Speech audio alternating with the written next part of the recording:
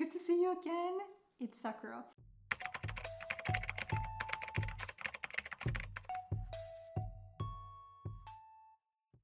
So I had iSpring reach out to me and ask me if I would like to demo their product called iSpring Suite. Maybe if you're in my field of learning and development, you have heard of it. Basically what iSpring is an e-learning content authoring tool, an authoring software that helps you make e-learning content super easily, super quickly. So today what I'm gonna do is go through this tool with you, walk you through some of the cool functionalities that I think would be extremely helpful if you are in the L&D profession like me, if you're an instructional designer, maybe you're an educator, maybe you're just someone who for whatever reason needs to make a lot of e-learning or online training content. This video is for you so that you can use this as a reference to think about if this is a tool that you would like to adopt in your company maybe, or for yourself. So one important thing to note is iSpring only runs on Windows. However, you have two choices as a Mac user to use this tool.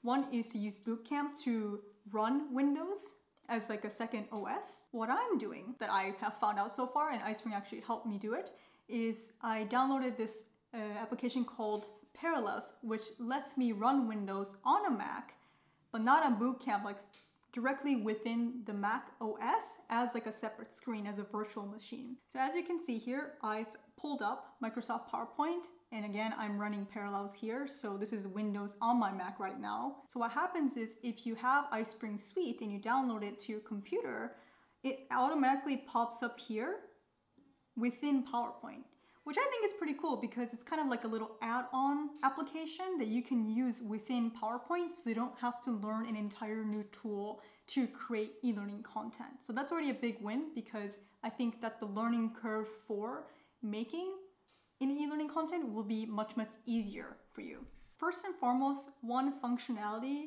that I would like to talk about is what's called their content library. Let's say that I'm making an onboarding training for a company and you have to start from scratch. I have this pulled up and this is a full menu of iSpring Suite. I'm gonna click Content Library and Slide Templates. Microsoft PowerPoint does have some templates, but it's not catered at all towards trainings. And I know this because I have tried making trainings of PowerPoint too.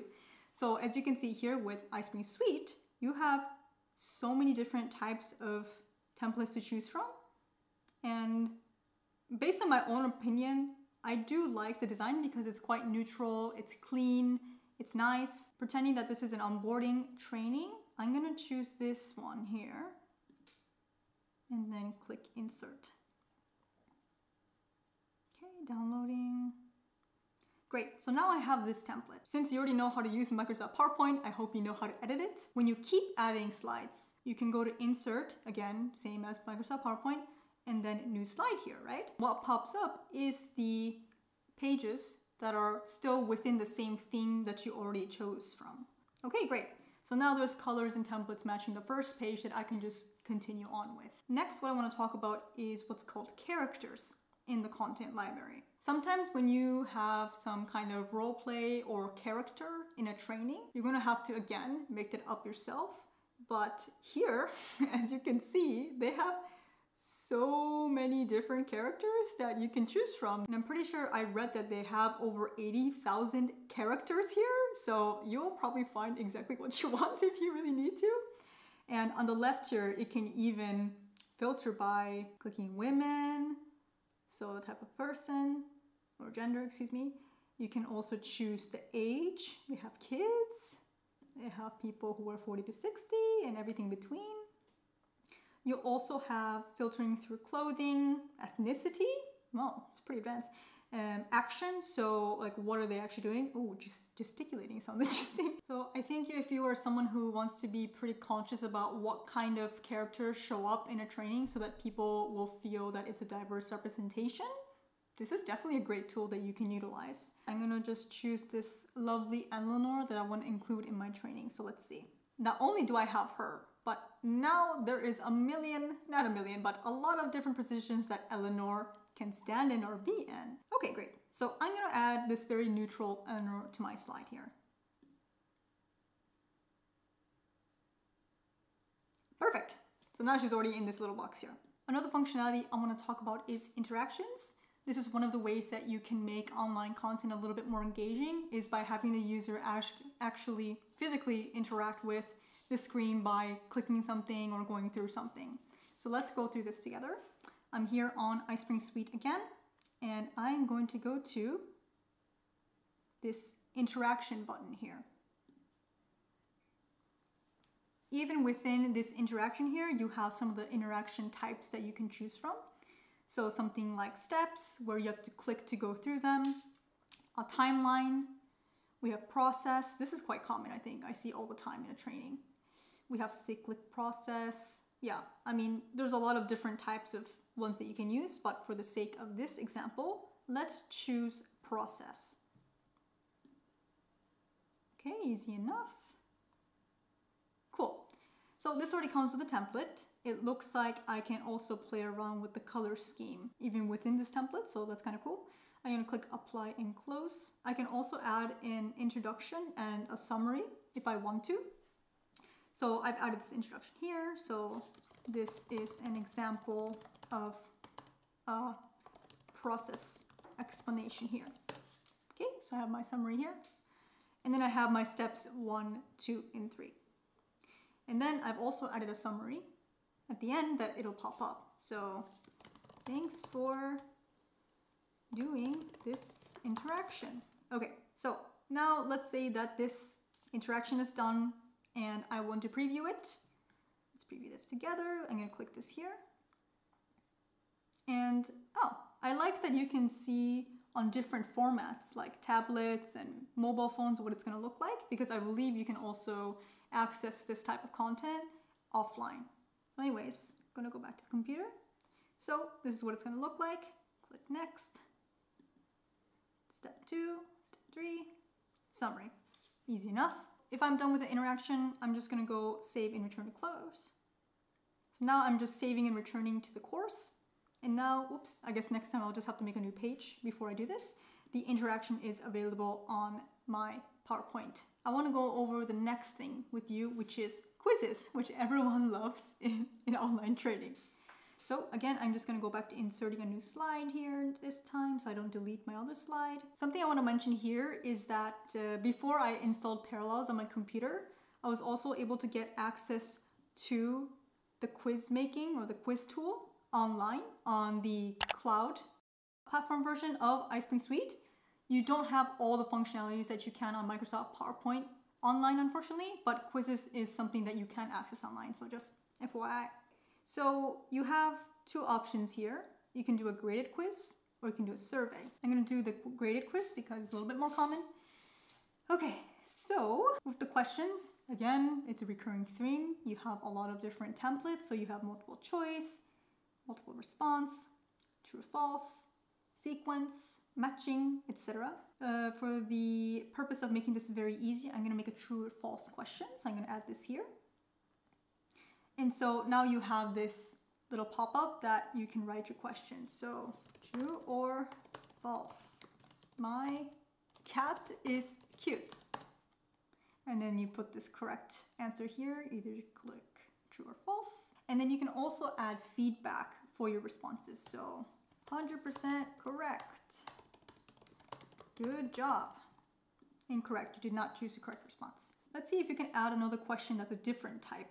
Here, let's do a multiple choice.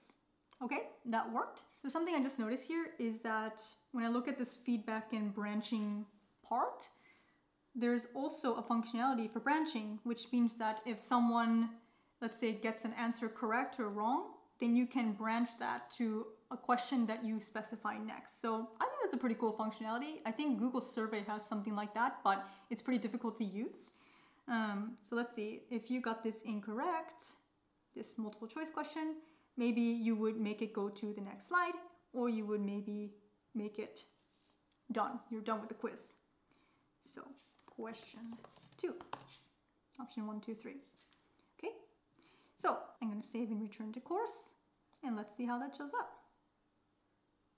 Great. So now I have this quiz. I want to check what this actually looks like though. So let's do a little preview. So I'm going to go to, let's see here, iSpring Suite. and then preview. And you should go through preview under iSpring Suite, otherwise it will just show you the slides on Microsoft PowerPoint. So let's do this together. Okay, it's taking a little bit of time to process the slide. Great. So again, this is the preview of the training. Although it is in PowerPoint, now this is as if you would be actually taking the training, but not on PowerPoint. Okay, so I see that it doesn't actually show the whole slide if you have an interaction or a quiz, so it will just go right to that, which I think is great. You don't have to edit it, anything else. So you have this introduction, and then you have the steps, 2, 3, 4, okay, you have the summary, great. Okay, and then now I have this quiz here, true or false, my cat is cute. Let's click true and submit. Okay, 100%, good job. That's the feedback that I put in. Okay, and then this is the multiple choice one that I put in. So let's choose, I forgot which one I put was correct, but let's do option 1 and see. Okay, so I chose the right response, and then it even shows you the grade that you got. So congratulations, you passed. I just added another slide here, and I think I want to check out the screen recording feature. So record all or part of your screen. Okay, and then it pops up like the quiz and the interaction that we did before. And then I'm just gonna go to new recording. Okay, great. So what you can do here is you can record the actual screen. Sorry, it's gonna be a little bit confusing because I'm also recording the screen for this video that I'm making. Let's see if I can just make a smaller part of the screen recording. So just for the sake of this video, let's say I only want to show this part of the screen. And then you have a preset for the selected area for the dimensions. And then the microphone I'm already talking into, as you can see here with the green. Like again, you would think that you would need a different tool to do a screen recording or a video tutorial, but on iSpring Suite, you can just do it natively within Microsoft PowerPoint. So let's see. Let's do a little recording. Counts me down. Great. I'm not going to do an actual tutorial because I'm seeing one here for my video. But okay, so let's say that, okay, I've done my screen recording, I'm narrating, I'm talking through it, and then it's done. So I'm gonna do a little pause. I can do a pause. I can continue again, and now I can click stop. So now, oh, this is really cool actually. Within iSpring Suite in PowerPoint, you can do this directly. There's some basic things you can do up there. And then there's also my talking that was also recorded via the microphone that you can, you know, if you want to, you can move it around, you can add more videos, you can edit the actual recording of my voice, etc. So that's pretty cool. And it looks like you can also overwrite, for example, the narration that I was doing in case I messed up and I need to do it again. And then you can see here, you can remove noise. So this is a very, very basic video editor, but it's great again to just have as an e-learning content creation tool natively within iSpring in PowerPoint. And then when I go back to home, you can record another video. You can also record mic, and then I'm just going to save and return to the course now. Great. So now, like the quizzes and the interactions that we've done, now we have a screen recording.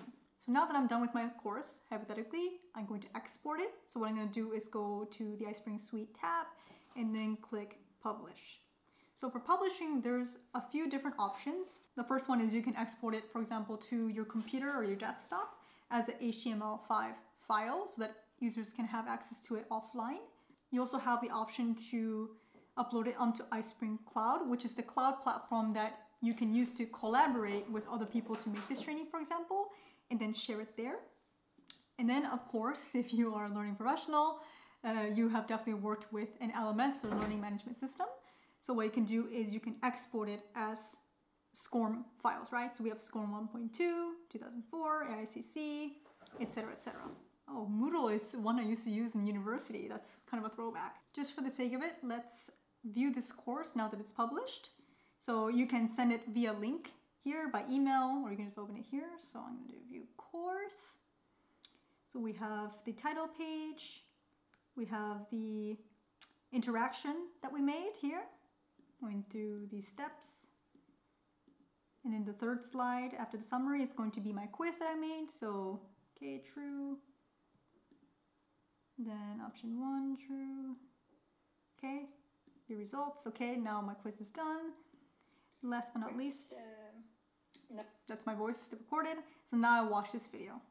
My overall first impression of iSpring Suite, I can't say fully it's a review because I haven't used it for that long and obviously not for a company that I work for.